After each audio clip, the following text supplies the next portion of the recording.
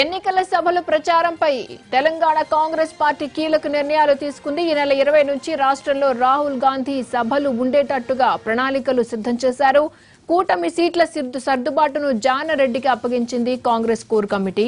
కామారెడ్డి, బోధ్, ముథోల్లో భారీ బహిరంగ సభలు నిర్వహించనున్నారు. 27న కూడా రాహుల్ సభను ఏర్పాటు చేసే అవకాశాలు ఉన్నాయి. భారీ సభలకు కరీంనగర్, వరంగల్ పేర్లను కూడా పరిశీలించారు. కొడంగల్లో ప్రచార సభ పెట్టాలని రేవంత్ కోరారు.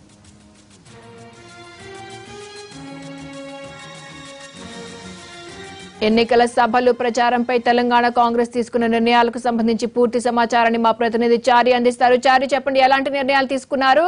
రాహుల్ సభ ఎప్పుడు ఉండొచ్చు? కొద్దిసేపటి క్రితమే కాంగ్రెస్ పార్టీకి సంబంధించినటువంటి కోర్ కమిటీ సమావేశం ముగిసింది. అయితే సమావేశంలో ప్రధానంగా మహాకూటమికి సంబంధించి సీట్ల సర్దుబాటు వ్యవహారం, అలాగే రాహుల్ గాంధీ పర్యటనకు సంబంధించినటువంటి అంశాల మీద చర్చించారు. ఇక మహాకూటమికి సంబంధించి ఇప్పటికీ సిపిఐ పార్టీ, అటు జనసమితి కూడా కాంగ్రెస్ పార్టీ మీద ఒత్తిడి పెంచుతుంది. వీలైనంత త్వరగా సీట్ల సర్దుబాటు వ్యవహారాన్ని తేల్చాలని చెప్పేసి కోరుతున్నటువంటి నేపథ్యంలో కాంగ్రెస్ పార్టీ ఈ రోజు కోర్ కమిటీ మొదట ఇదే అంశం మీద చర్చించారు.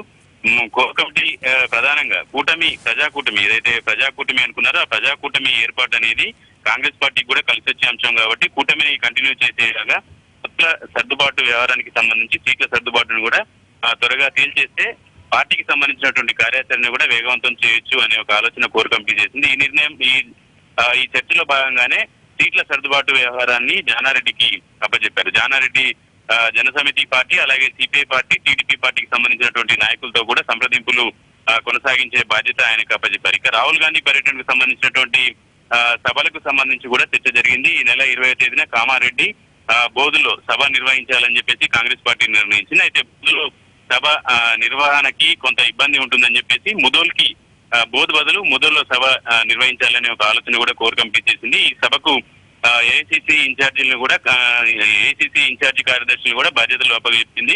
కామారెడ్డిలో మాజీ మంత్రి షబ్బీర్ అలీతో పాటు మధు యాజ్కి, అలాగే ఏఐసిసి నియమించినటువంటి కార్యదర్శి సలీం ఈ సభకు సంబంధించినటువంటి వ్యవహారాలన్నీ చూస్తారు. ఇక 27వ తేదీన కూడా రాహుల్ గాంధీ సభను ఏర్పాటు చేయాలనేది కాంగ్రెస్ పార్టీ ఆలోచన. ఉత్తర తెలంగాణలో ఈ రెండు సభలు ఉండేటట్టుగా 27వ తేదీన ప్లాన్ చేశారు. అయితే వరంగల్, కరీంనగర్ లో ఈ సభ ఉండాలి అని చెప్పేసి కోర్ కమిటీలో చర్చ వచ్చింది. అయితే కోర్ కమిటీలో కొడంగల్లో సభను ఏర్పాటు చేసే ఆలోచన కూడా చేయండి అని చెప్పేసి రేవంత్ రెడ్డి ఒక ప్రతిపాదన చేశారు. రెండు ఉత్తర తెలంగాణలో వరంగల్, కరీంనగర్ లో కంటే కరీంనగర్ లో ఒక సభని, కొడంగల్లో మరో సభని పెట్టాలని ఒక ప్రతిపాదన కూడా చేశారు. ఈ సభకు సంబంధించి ఇంకా వ్యవహారము కొలికొచ్చినటువంటి పరిస్థితి కనపడలేదు. మొత్తానికి ఎన్నికలకు సంబంధించినటువంటి ప్రచారాన్ని కాంగ్రెస్ పార్టీ ముమ్మరం చేస్తుంది. 21 తేదీ రెండు సభలకు సంబంధించినటువంటి కసరత్తు కూడా కొలిక్కి వస్తున్నటువంటి పరిస్థితి. 20వ తేదీ సభ ఇప్పటికే అధికారికంగా నిర్ణయమైనటువంటి నేపథ్యంలో 27కు సంబంధించినటువంటి సభ ఎక్కడ నిర్వహించాలి అనే దాని మీద కూడా ఒక స్పష్టత వచ్చే అవకాశం కనబడుతుంది. ఇక 20వ తేదీన కామారెడ్డి, అలాగే ముదోల్లో సభ నిర్వహించాలనుకున్నటువంటి నేపథ్యంలో ముదోలు బాధ్యతల్ని ఏఐసిసి ఇన్ఛార్జి కార్యదర్శులుగా ఉన్నటువంటి శ్రీనివాసన్, అలాగే బోస్రాజులకి అప్పగించారు. ఓవరాల్ గా చూస్తే రాహుల్ గాంధీకి సంబంధించి కాంగ్రెస్ పార్టీ మొత్తం 12 సభల్ని ఏర్పాటు చేయాలనుకుంటుంది. ఈ 12 సభల్లో ఈ నెలాఖరులో 2 సభల్ని పూర్తి చేస్తే కాంగ్రెస్ పార్టీకి సంబంధించి ప్రచారాన్ని కూడా తీవ్రతరం చేశాము అన్న ఒక సంకేతాన్ని కూడా వెళ్తున్నది అనేది కాంగ్రెస్ పార్టీ ఆలోచన. ఇంతలో ఉమ్మడి మేనిఫెస్టో, అలాగే ప్రచారానికి సంబంధించినటువంటి కసరత్తు అంతా కొలికి వస్తుంది కాబట్టి ఈ 2 సభల ద్వారా కాంగ్రెస్ ఎన్నికల రాహుల్ గాంధీ సభలని ప్రారంభించాలనుకుంటుంది. ఓకే చారి.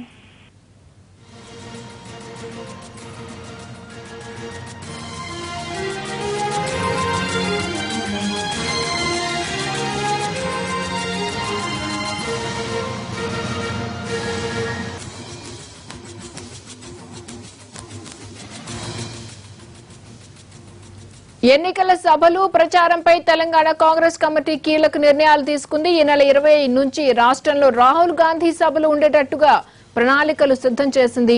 కూటమి సీట్ల సర్దుబాటును జానారెడ్డికి అప్పగించింది కాంగ్రెస్ కోర్ కమిటీ. కామారెడ్డి, బోధ్, ముథోల్లో భారీ బహిరంగ సభలు నిర్వహించనున్నారు. 27న కూడా రాహుల్ సభను ఏర్పాటు చేసే అవకాశాలున్నాయి. భారీ సభలకు కరీంనగర్, వరంగల్ పేర్లను కూడా పరిశీలించారు. కొడంగల్లో ప్రచారం సభ పెట్టాలని రేవంత్ కోరారు.